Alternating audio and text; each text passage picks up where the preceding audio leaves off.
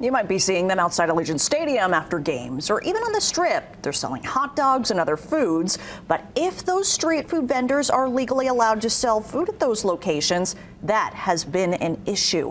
Now there's a push to change the law. Kim Passoff takes us to a hearing held earlier today.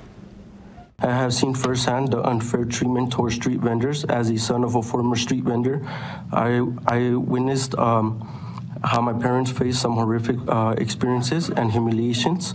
I was 7 years old when I saw the police throw away my parents' fruit that put food on our table and a roof over our heads.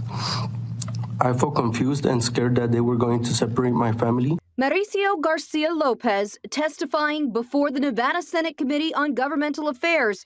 His parents used to sell oranges in Las Vegas and were treated like criminals for trying to make a living. My grandmother and my mom would go door to door to sell tamales to make ends meet. State Senator Fabian Doñate, who introduced the bill, says it will offer much-needed protection. Senate Bill 92 would create a pathway to legitimize street food vendors in Nevada. Legalizing street vending not only protects their livelihoods, but also reduces the risk of fines, arrest, and even deportation. According to Senator Doñate, the number of sidewalk vendors in Nevada has increased over the years. They are mostly of Latino immigrant backgrounds, and every county and city in the state has different regulations for them. You mentioned that some of the roaming street vendors were concerned about the Board of Health following them around. But I mean, the Board of Health is there to protect citizens who purchase food from getting foodborne illnesses. Senator Lisa Krasner from Reno expressed concern about ensuring the safety of the public who consumes the food they sell. I worry about the cleanliness and the health standards, and where do they wash their hands if they're roaming?